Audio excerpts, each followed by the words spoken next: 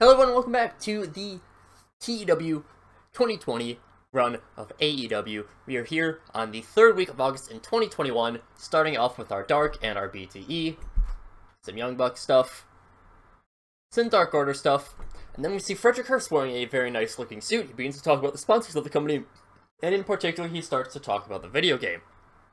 As he's talking, however, Brian Pillman Jr. casually comes over, talks to him, and he just straight up says that Hurst really annoys him. And Hurst seems confused about this, but he still does apologize about that. But he's like, hey, I'm running a commercial right now.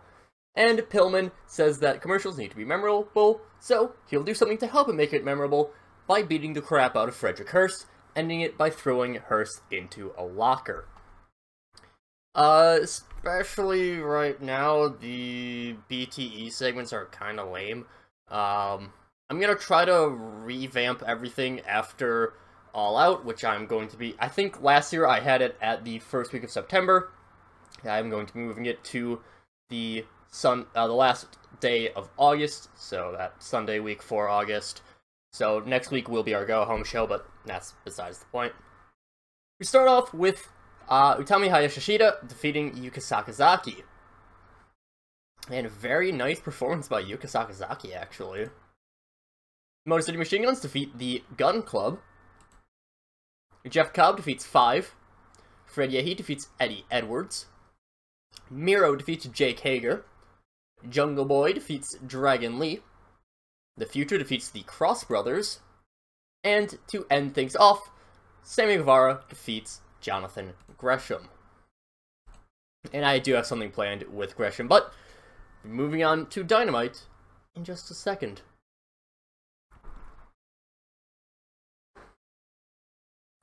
Our show of Dynamite begins with Zack Sabre Jr. defeating Mr. Brody Lee in just about 17 minutes. Now, before I move on, I will just say that this is going to be a little bit different of a Dynamite than normal. I had booked it normally, so, actually wrote out all of the angles, wrote out everything. Started recording, game crashed, went all the way back to Dark. Didn't have anything booked on Dark. So, I still remembered what I had all booked, so I will just be going through, kind of more summarizing what happens, even more so than usual, but everything should be the same as it was. Basically, after this, Ricky Stark's music hits right afterwards. He says that, well, ZSJ was a very good competitor. He's, one of the marquee free agents that was picked up in this past year. Lots of big pickups in the past year. He still isn't quite good enough to be on Ricky Stark's level. Starks insists that ZSJ will need to... He'll need to do a little bit better than having to take 17 minutes to take down a 40-some-year-old Brody Lee. So, Ricky Starks, next week, he's going to show how to quickly take out a tune-up opponent, and he's promised to win the belt at All Out in the triple threat between him, Garza, and Sabre Jr. After this, Darby has a vignette where he's talking to Ace Austin. Basically, Darby says that, he's accepted Ace's match at All Out. He's going to accept the terms, but, he still needs to come up with terms of his own, so he just says, alright, if I win, I will never join the Inner Circle. So, no matter what, at All Out, depending on who, no matter who wins that match, the Inner Circle is going to have some big changes, either never being able to go after Darby Allin, or they will get Darby, which is a huge pickup for anyone, because Darby, an amazing performer. After this, Penelope Ford and Vipers defeat Gail Kim and cheerleader Melissa. And then, so after this, we have Garza. He comes to the ring. He calls up Mayu Iwatani for the Rose Garden. Says that Mayu's never, that Mayu, she's been getting a bunch of spotlight. She, she denied Garza, so because of that, Rose Garden they're going to take the spotlight. However, Shida then walks out. Shida says that, if they're going to go after Mayu, they're going to also have to go through her. After that, Anna Jay and Ty Conti run up behind. They attack Shida and Mayu.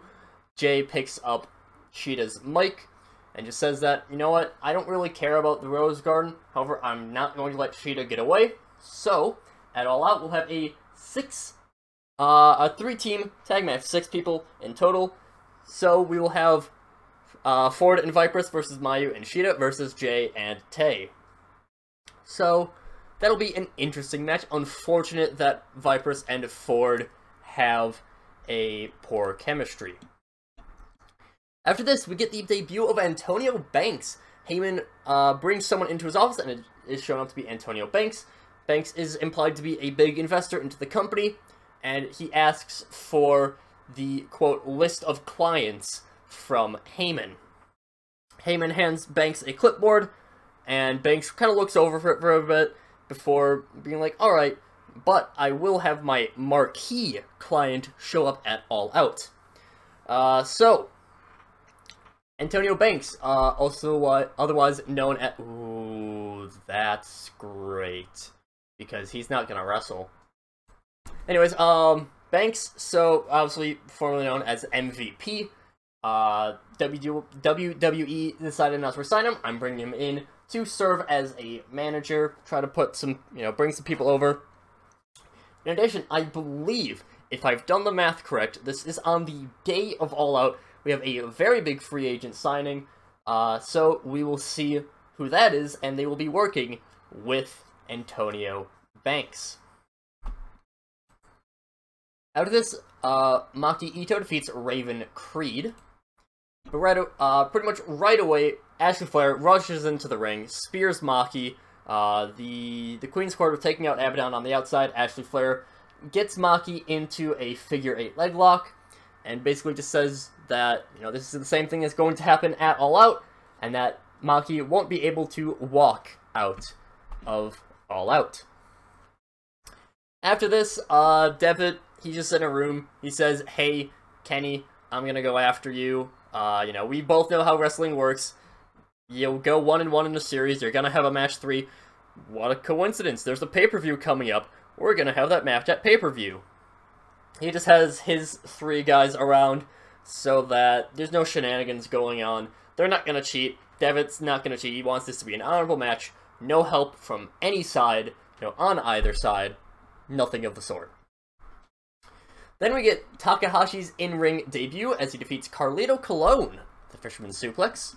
Carlito, right now, he's actually one half of the NWA Tag Team Champions, as well as, I forget exactly what the title is called. It's the NWA Mid-Card title.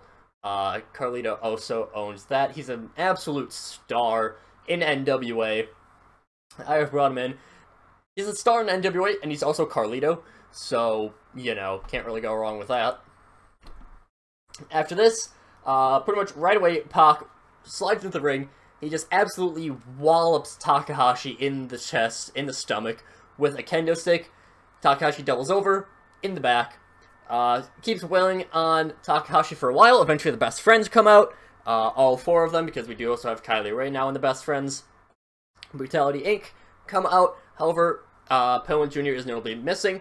Eventually, backstage officials do manage to separate them, but as there's some medical staff checking on Takahashi on the outside, because he did take quite a few hits from the kendo stick, and these are suspiciously buff medical officials, Brian Pillman Jr. hops over the railing with a steel chair, takes out the medical officials, slams Takahashi in the head with the chair. Takahashi, he's down, he's seemingly unconscious. Pillman Jr. wants to make sure, hits him one more time, drops the chair, casually walks back, and as the rest of the people are getting escorted back. Also, Shotzi kind of showed up just to help out the Best Friends. She's not associated with the Best Friends. Takahashi's not associated with the Best Friends, but they are going right after Pac. So, yeah.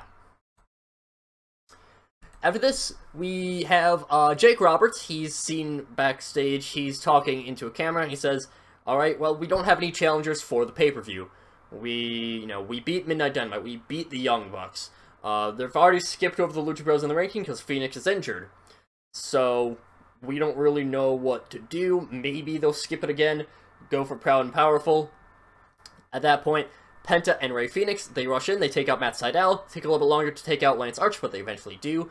They pin Lance up, not Lance, they pin Jake Roberts up against the wall, and they say, we're going to be ready for the pay-per-view. We're going to be ready for All Out. We're going to take those titles, whatever generic stuff.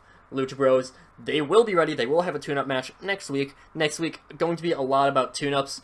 This is effectively our go-home show. This is where I'm really going through announcing all the matches that I haven't announced already. Next week, lots of tune-ups. I always have the problem of just doing a go-home a little bit too early. So, yeah.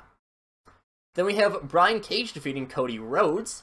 And right afterwards, Samoa Joe, he shows up, he gets into the ring, talks with Brian Cage for a little bit. Eventually, Cage kind of walks away, hands up, like, alright, you know what, you do whatever. Joe, what a surprise! He chokes out Cody Rhodes. Again. He does that a lot. And then Joe eventually, after Cody has passed out, Joe gets up, and he just he gets real close to Cody and just says, at All Out, same thing's going to happen to you. So Joe versus Cody will be at All Out. After this, we see Antonio Banks. He goes into the generic locker room, not like we have the personalized locker rooms for all of our really big names. Maybe even our stables have their own locker rooms. But there's one for just the other people, the undercard, even the mid-card. Banks walks into the men's locker room and says, hey, I'm going to be recruiting people. Closes the door. This takes about 30 seconds or so. And then Banks walks out. He's followed by the Acclaimed. However, Banks doesn't seem to have a very happy look on his face, and we will find out why next week. And Banks already doing fantastic. In our main event, Kota Ibushi defeats Charles Betts. Just a very solid match. I forgot to put that, okay. MJF, he was supposed to be on commentary. I forgot to put him on commentary because I was kind of rushing through since I'd already booked the show, and I didn't want to really do it again. But MJF, he basically says, hey, Kota, you know, good job, you beat Charles Betts. He's a good wrestler, but he's not as good as me, because I'm the world champion. I have a tune-up match next week, Kota doesn't, and MJF doesn't even want to see Kota, you know. That's Kota's last chance. That's his last chance to tune up. He's not going to get a match on Dark, not going to get a match on Dynamite. It's just going to be Kota has to train for All Out. MJF doesn't have a tune-up, or MJF has a tune-up match for next week, but that's, you know, that's it. That's how MJF is going to be. He's going to be going in more prepared than Kota, presumably. And MJF doesn't want to see Kota until he has until in the cage, and Kota staring up at the lights. A 78 with something that sorta kinda I booked in about 3 minutes. Obviously, again, I had booked all of it before, but I had... So yeah, booked it before. Okay, it didn't really crash. I accidentally exited out. It didn't save, because there's some weird things with my taskbar, but that's besides the point. So, yeah, a 78 rating, very nice for what is effectively our go-home show, and I just have to remember to actually put All Out to be after next week's Dynamite, which will be the actual go-home show. It's really going to be the tune-up show.